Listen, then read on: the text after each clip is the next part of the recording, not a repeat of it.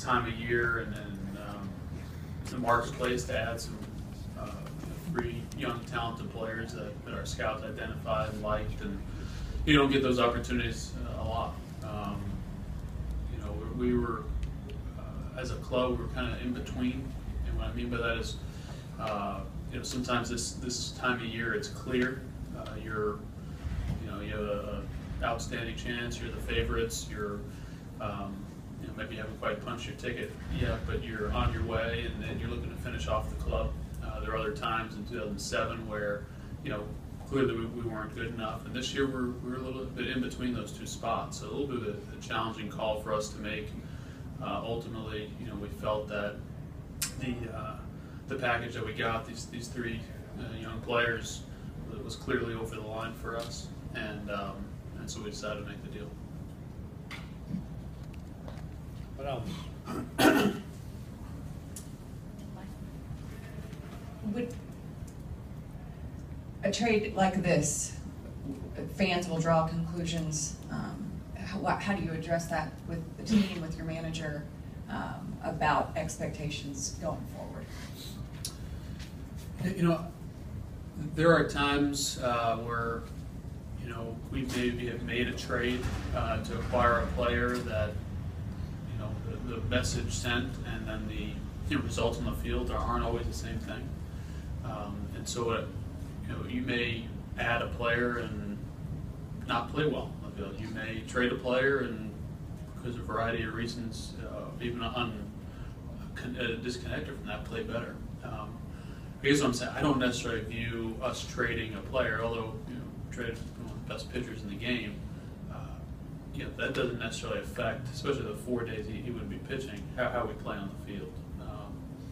I'm looking forward to seeing a lot of our guys get going. Maybe some of the younger players are getting opportunities right now to play. Looking forward to seeing Robbie and Brett Nicholas get opportunities to play more. I don't think that there's going to be any sort of lack of effort, competitiveness, desire from our group. We've won before with when you was hurt or when other guys weren't here. Is it more challenging? Absolutely. I mean, that was something we weighed in and had to factor in.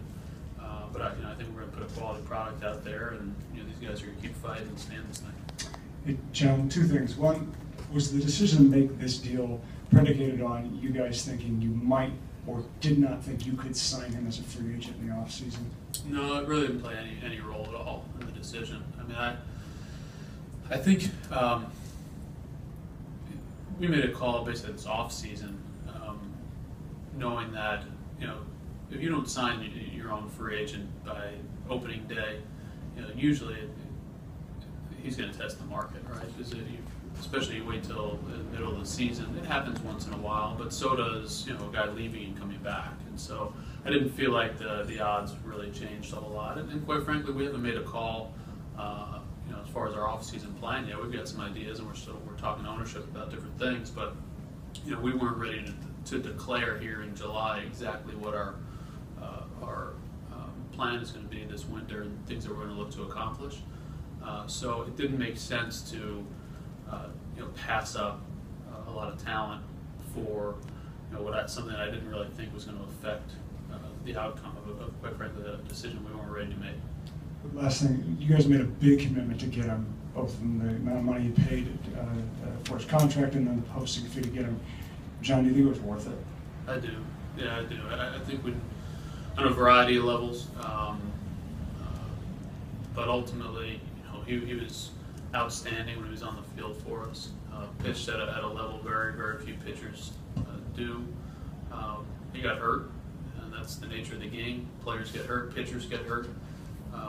But he produced at an extremely high level when he was here. I definitely want to just take a second and thank you for his time here. Thank you for his efforts. We kind of brushed by the fact that, I guess 6 years ago when he came over, that this wasn't just a new team. This wasn't just a free agent coming from the coast. This was a new country, a new organization, a new culture, a new ball, a new mound, new travel schedule, new language, new teammates, you name it. And he made every effort to assimilate to learn our, the baseball ways of doing things, and he's been an outstanding teammate, and the whole deal. Sometimes maybe a little misunderstood publicly, just 'cause I think early on, comfort level with the language publicly, still working his way up. But man, really have a lot of admiration for how he handled it. And then for his whole family, his wife Seiko, and really wish them all the best in LA. And we'll stay in touch and see what happens. But I just want to thank those you and his family, and his representatives, and Sugar, and Yuji, and all the good people that have worked with him. Hopefully you guys in the back will stick around. Sam, not you, but the rest of you guys can stick around. But no, I mean, really good. And although I want to thank, just recognize our scouts that worked, first of all, years back to help us. That sounds like what you just described is the kind of player you would want back on your team. So, I mean, do you foresee being involved this offseason? We'll see. I don't, sitting here in July, I'm not ready to spell out our off-season plan.